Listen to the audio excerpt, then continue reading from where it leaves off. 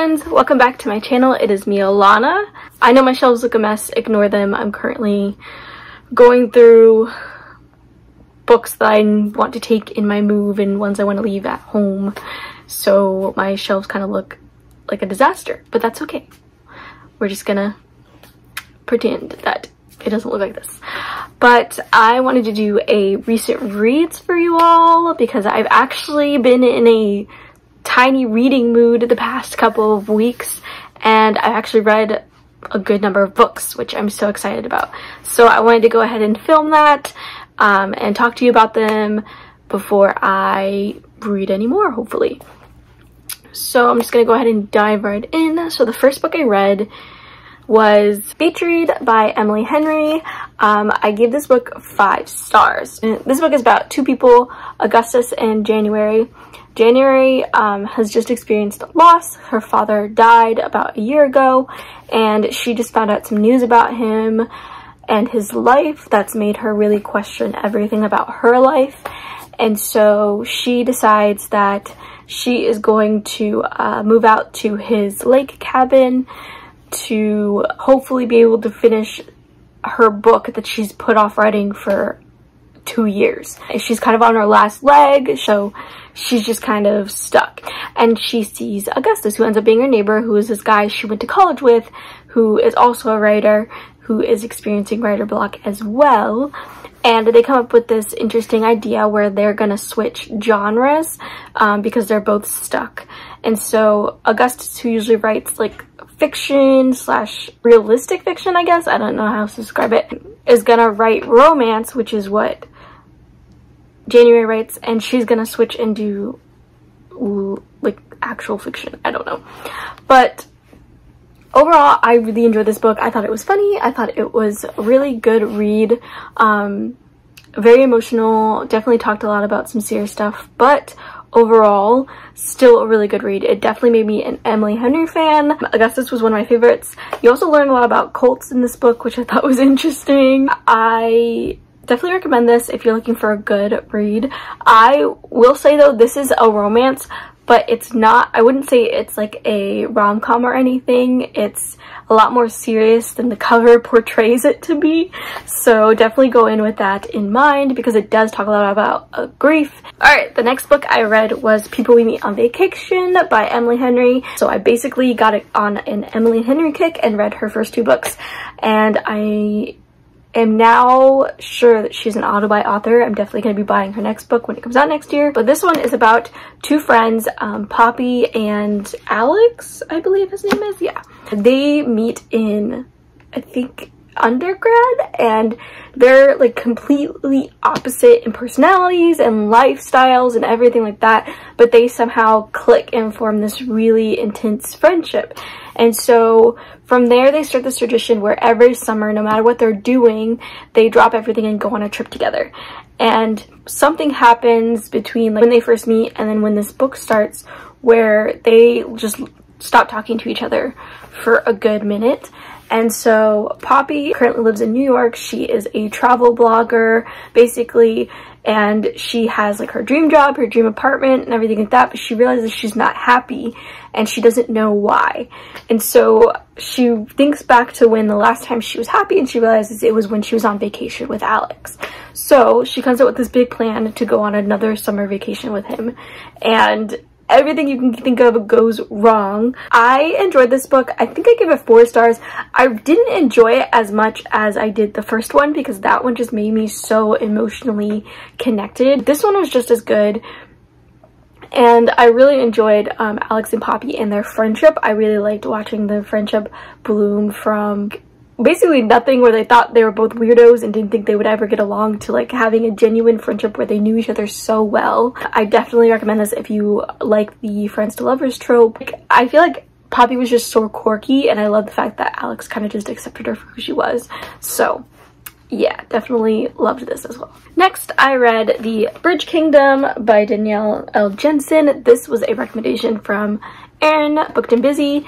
She thought I would really like this, and I actually really did. I gave it 5 stars. It's about a girl who was raised in the middle of a desert with her 11 other sisters, and they were raised to one day marry the prince of this rival kingdom in order to assassinate him. So this book starts off with a bang.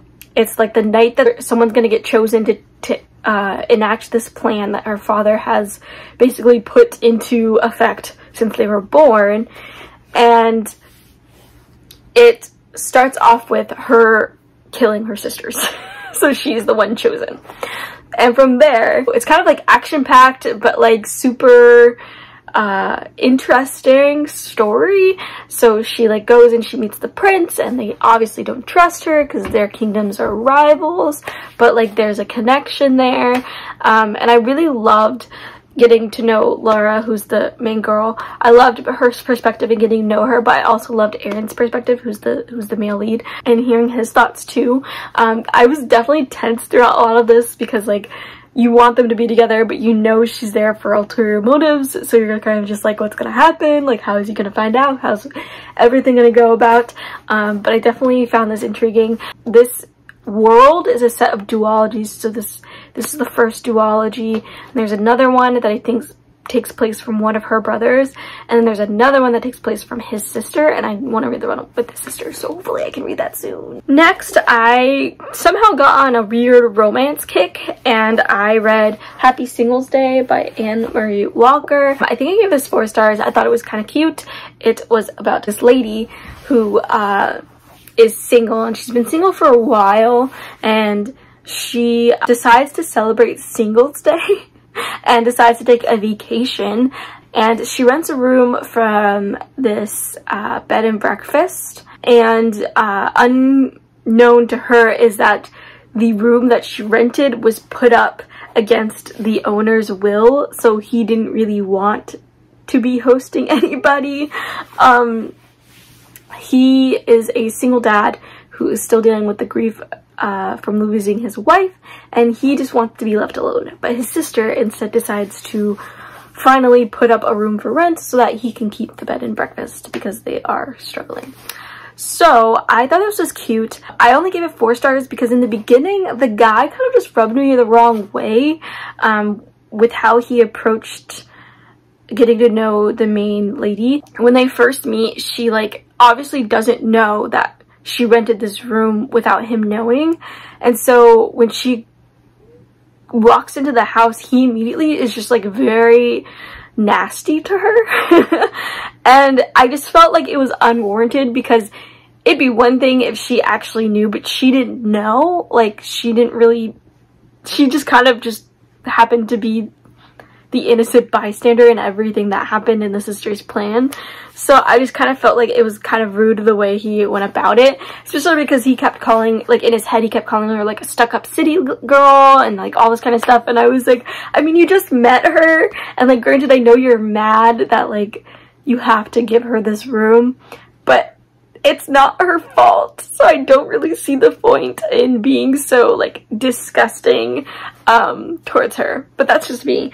But I feel like he made up for it in the end a little bit, so 4 stars. Next, I read The Lemon Sisters by Jill Shalvis. I think I gave this one 4 stars as well. I enjoyed it for the most part. It's about 2 sisters who are estranged, and the oldest sister ends up coming to the youngest sister and asking her to basically take over her life for like a week or 2 because she's having a mental breakdown.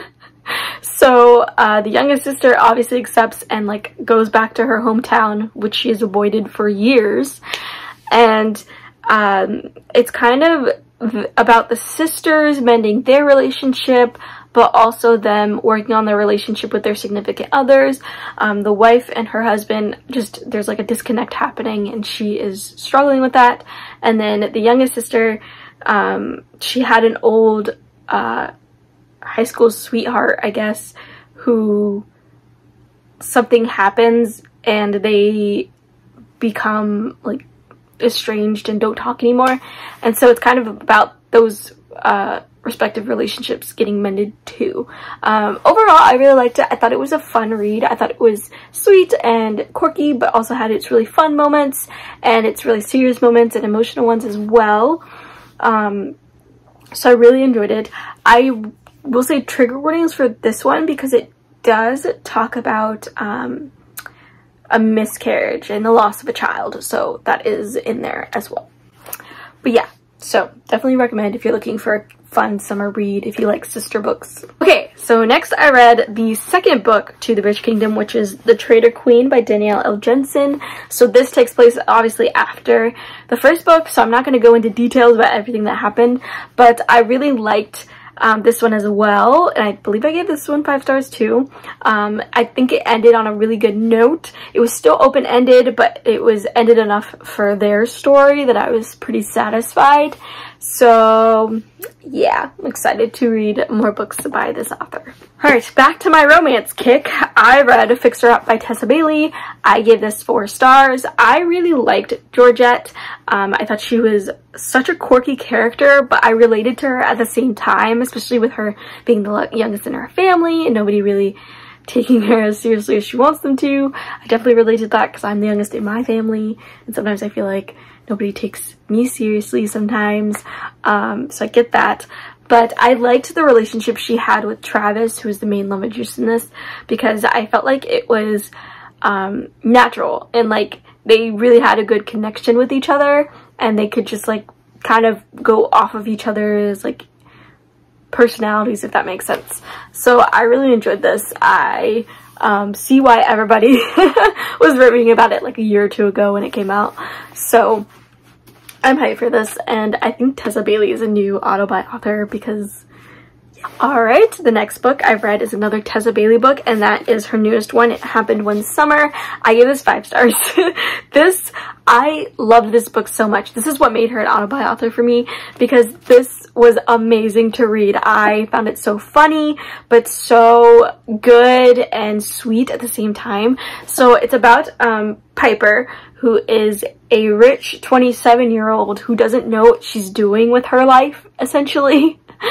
And she gets cut off by her stepfather because of a party she throws, and she is sent to her birth father's hometown to basically reopen his bar that was left to them when they were like after he died. And there she meets Brendan, who is a crab fisherman, and he's very grumpy and dealing with the loss of his wife too. But I enjoyed this so much. It was so sweet. Like, Piper is very like positive, upbeat, and Brendan's very not, so it was funny seeing them interact, but also the way their relationship formed was so genuine, and I just loved that. Especially Brendan, because he was like, once he got in there, he was like, I'm in, I'm all in, like, she's it, I'm not going anywhere. And I was like, bro, I love that. But also, yeah, it was just super cute, and I love these characters. I think this is probably one of my favorite reads this year. Overall, I think Brendan is one of my favorite love interests I've read like for over a while. So I love this for me because it was just so good. I would reread this. That's how good it was for me. And my last book that I read was Jade City by Fonda Lee. This was a long time coming because everybody in my group chat, Erin, Monet, Sel, Mina, even Monty, have all read this book. And I was waiting because Chanel hadn't read it yet. So I was like, you know what, when Chanel reads it, I'll read it. Well, Chanel picked it up, so I was like, crap. Now I'm officially the last one to have read this, so I'm gonna go ahead and pick it up. And I did. I'm gonna be honest, I gave this 3 stars. I found it interesting enough to keep reading, but I didn't really connect with any of the characters. I felt bad for Land because I really thought he was in a tough situation. Hilo was interesting because I don't dislike him or like him, but he was just kind of all over the place for me, and I was like, this is a lot. Andon, I don't know why he's here.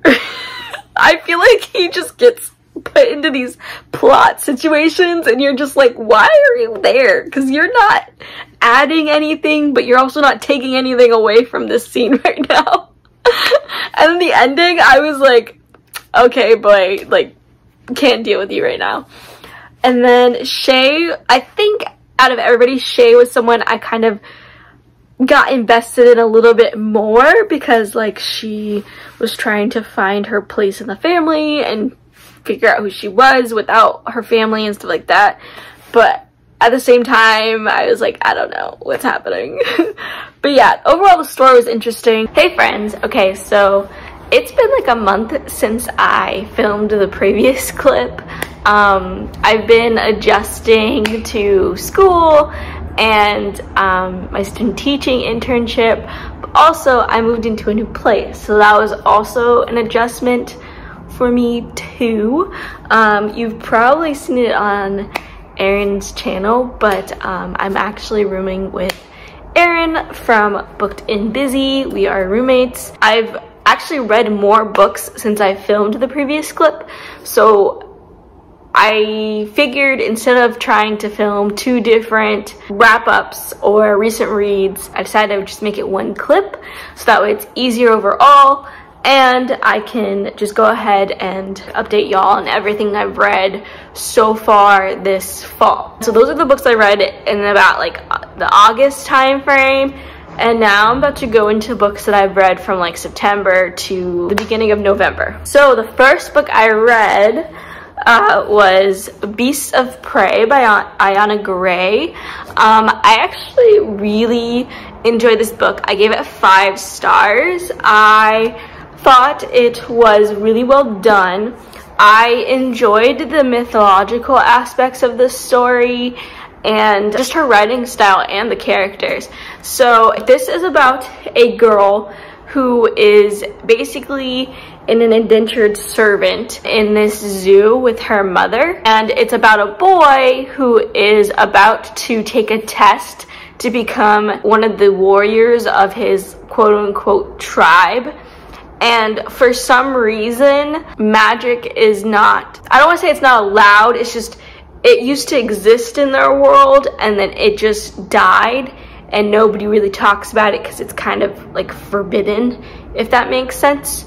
So when you start the story, these 2 kids are like, they're in desperate situations where they're just really struggling, and circumstances happen where they decide that they're going to hunt down this creature in the Forbidden Woods that has been terrorizing their village for like years. I hope that was a good description. It's been a minute since I've done this, so I apologize if that wasn't the best. But I really enjoyed this. There's another character's point of view that you get throughout this book, and I think that's why I love this book a lot more than I was expecting, because there is an extra element of you wondering about the past of this village and how it got to the point that it's at when you start the story. It also does a really good job, I think, of discussing grief and mental health as well, especially in a Black narrative, because Black culture sometimes has a bad reputation of really grasping mental health and accepting that it is not a weakness, it's just an aspect of kind of who you are, if that makes sense. So I enjoyed that. I also enjoyed the creatures because they were really spooky, so you really do get to meet some beasts in this story, and the first one really had me like creeped out. I was like, oh goodness, I can't, like, I really do not want to ever meet this thing in real life, because I'm pretty sure I would just keel over, because that's too much for me. But I'm actually excited for the sequel and see what happens next, because it does end on a really interesting note. But yeah, I just really enjoyed this. I feel like, so I liked Children of Blood and Bone, but I feel like this added an extra element that Children of Blood and Bone didn't have that I liked a little bit more. Though, like, both stories are different, obviously, and like they have different characters and whatever else, which is good. But I feel like this just had like a little extra oomph in there that I liked a little bit more. All right, next I read The Royals Next Door by Karina Holly, I don't know.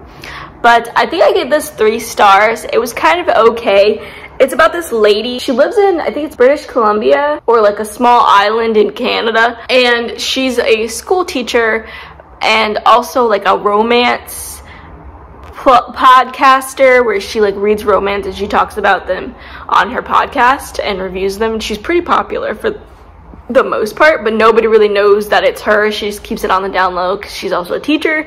So she's like, I just would prefer not that she's embarrassed, but she just preferred that those 2 things of her life didn't cross over. And she ends up becoming neighbors to the royal couple who just got married and are trying to escape like paparazzi and like negative stories about them. So they move to this small island in a house next door to hers, and from there she like starts to fall for their bodyguard.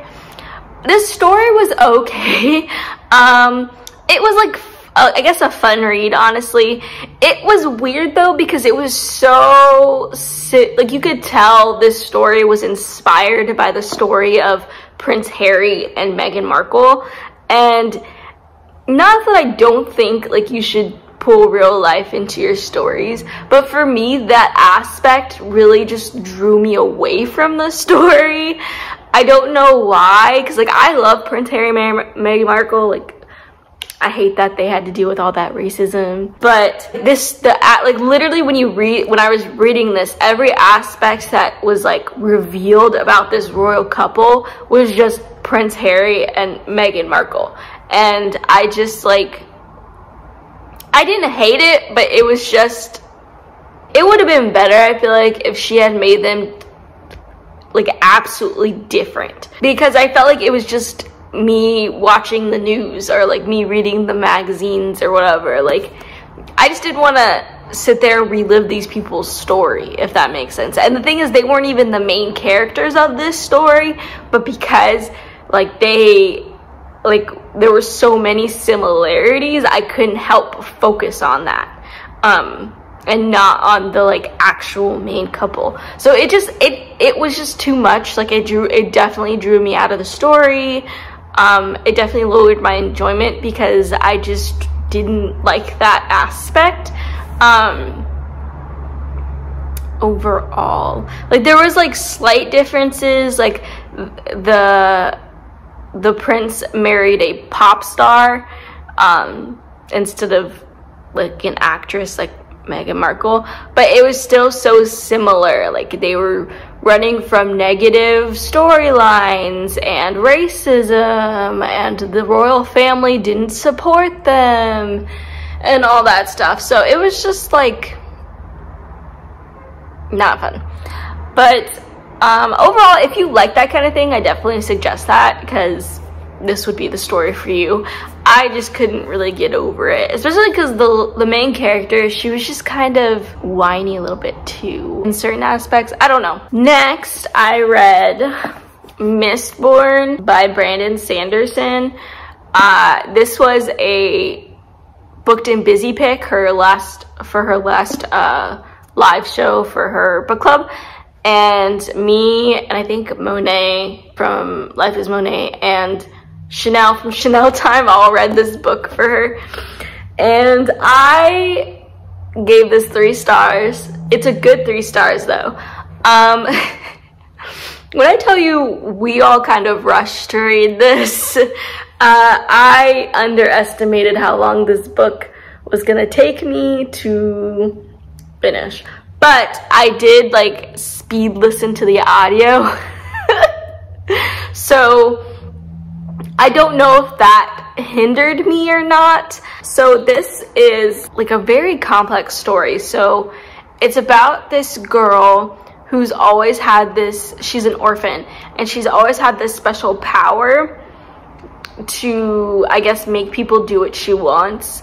And so circumstances happen where she runs into this man, Kel, and he introduces her to the concept of Mistborns and the fact that they're actually real people who hold special abilities, and they carry on this plot to help the rebellion in this society take down the overarching ruler, if that makes sense. I can really only say that much because I don't really even know how to truly describe this story because it's so complex. But I still found it interesting. The beginning was definitely interesting, like learning who these characters were. I will say the middle chunk was like, unfortunately, kind of boring to me. So I kind of tuned in and out during that moment. Like I tuned in enough to figure out what was going on, but I didn't really stick for all the like minute details. But I will say the ending was really interesting. Once their plan actually started to be put into motion, it actually started getting interesting for me, and that's why I gave it 3 stars. It also made me not want to completely shut the door on reading the sequel. I don't know when I'll do that. I'm not in a hurry, but I'm not completely shutting the door on that because the ending was interesting enough for me to feel like, oh, what's gonna happen next slightly. So I don't know when that would happen, but it's a thought in my head that I will keep there. I think the plot was the most interesting, especially again towards the end once everything picked up. I found it to be the most interesting because I'd never really read a plot like that before, and I liked the fact that it took little details that were kind of dropped throughout the story and pulled them into the bigger picture at the end. I kind of wish that we had gotten Kel's perspective, because majority of this book is from Vin's perspective, the girl, but I wish we had gotten his perspective because the majority of the plan was his. Like he was the one kind of making moves and putting pieces together. So I wish we had gotten his perspective, not so he could have like spoiled the plan, because obviously I think the reason why the ending impacted so much on me was because I didn't have any idea that that was what was going to happen.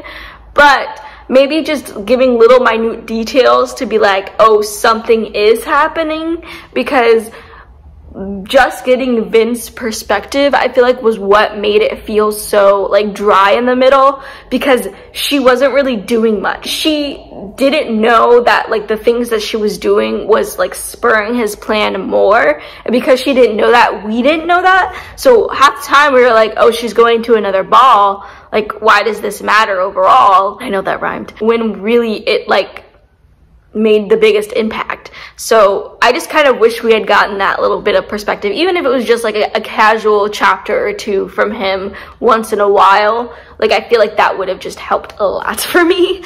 Also, I feel like, okay, so if you're a fan of Star Wars, like reading the story, this plot, this theme definitely gave me Star Wars vibes. And I kid you not, if I read somewhere that Brandon Sanderson is a big Star Wars fan, it wouldn't surprise me. Okay, next I read All of Us Villains by Amanda Foody and Christine Lynn Herman. This is an arc that I received from Tor Teen. So thank you to them for sending me this. This was one of my most anticipated reads for this year, and it met my expectations even more. I gave it 5 out of 5 stars. It was creepy in the best way, disturbing in the best way. So it's about 7 families who have to take part in this competition in order to gain control of the high magic that exists within their town every 20 years. So this year that the book starts is the year of the next competition, and all the families are deciding who their champions will be. And honestly, throughout the story, there were instances where I would feel like sympathy or pity for one of the characters, and then turn around and do something, and I'd stop feeling that way, and I'm like, oh crap, they're villains. Like I really can't forget that. They don't let you forget that these kids like are villains ultimately, and that they're in it to win it. And so I think that's the best part of the story, is because like literally they're villains and they live up to the name totally. So it was intriguing. The ending, I didn't guess, but I had an inkling, but then it went above and beyond and still shocked me in other aspects that happened. So I'm just so excited to get my hands on the next book. I'm so sad I gotta wait another year, because because it's so good. But yeah, definitely recommend it if you're looking for a good spooky villain story, because this is definitely it. These are not heroes, despite what some of them may think. Monet from Life with Monet also loved this, and so me and her were texting back and forth about all the things happening. So yes, if that doesn't encourage you, I don't know what will. Alright, so those are all the books I read recently. Hopefully you enjoyed this video. Let me know if you read any of these, and if you liked them, we could definitely talk about our thoughts without spoiling people in the comments. If you have any comments, questions, concerns, go ahead and leave that down below. And if you want to see more videos from me, please hit that subscribe button. You are all sunflowers in a world full of weeds.